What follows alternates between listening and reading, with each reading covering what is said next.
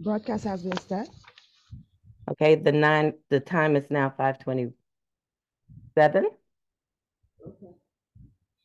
Madam Chair, Yes, for Dr. Miller. clarification, this is a appeals hearing, am I correct? It's an appeals hearing, but we also added for our Superintendent House to share with us Cora Rice about what's happening at Cora Rice. And we added that as an amendment, so you'll see it when we do the agenda with the amendment. And I believe it was posted on board with docs. Am I correct, Ravel? Yeah, My and we are question, recording.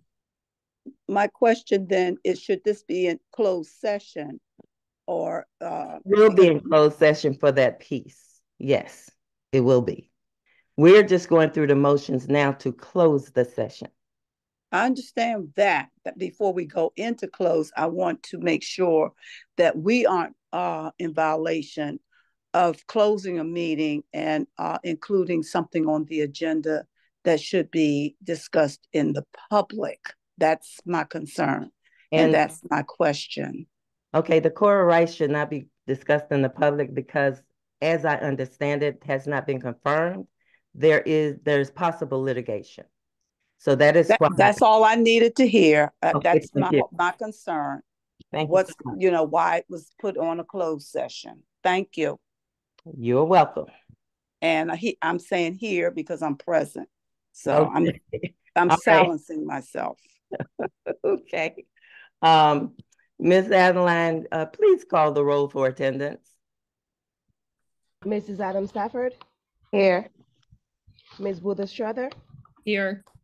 Mr. Briggs, Present. Dr. Harris, Mr. Jackson, Mrs. Lasalle Frazier, Dr. J. Miller, Present. Dr. Z. Miller, Present. Mr. Murray, Mrs. Rout, Ms. Walker, Present. Ms. Rivera Forbes, Present. Mrs. Mickens Murray. Present. Thank you. With 8 board members present, we have a quorum. With the quorum present on March 14, 2024, the Prince George's County Board of Education meeting will come to order. Good evening, everyone. The meeting was called to receive legal advice and review student and personnel appeals. Motion to go into closed session. I move to close the March 14, 2024 virtual special closed session. Seconded and slowly to Walker. It has been moved and seconded to close the meeting. Ms. Adeline, please take a roll call vote. Mrs. Adam Stafford, Aye. Ms. Strother, Aye. Mr. Briggs, Aye. Dr. J. Miller, Dr. J. Miller, Aye. Dr. Z. Miller, Aye. Ms. Walker, Aye. Ms. Rivera Forbes, Aye. Mrs. Mickens Murray.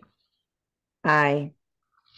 There are 8 votes in the affirmative. There are 0 votes in the negative. The affirmative has it, and the motion to close the meeting is adopted.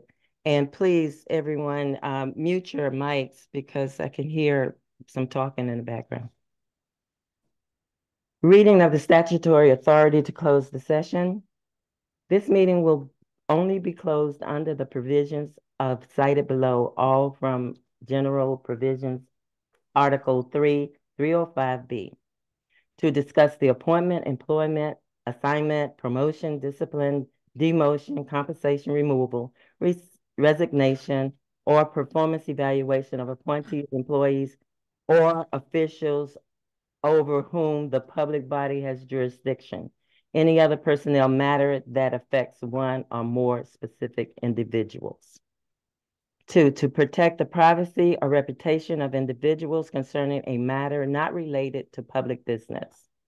7, to consult with counsel to obtain legal advice.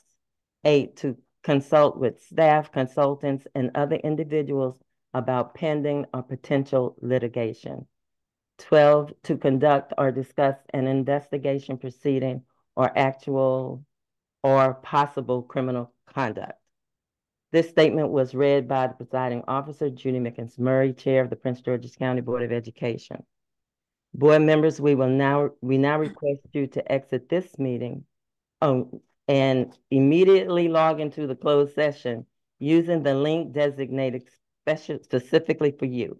The link will be from the sender, Board of Education, which has been sent to you. Now we will log out and sign in to the closed session. Thank you.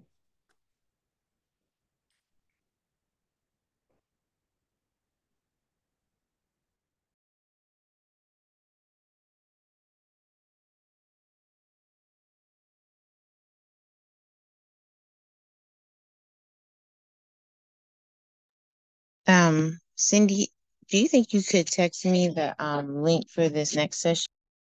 Yes, I'll have Rosa send it to you right now. Thank you.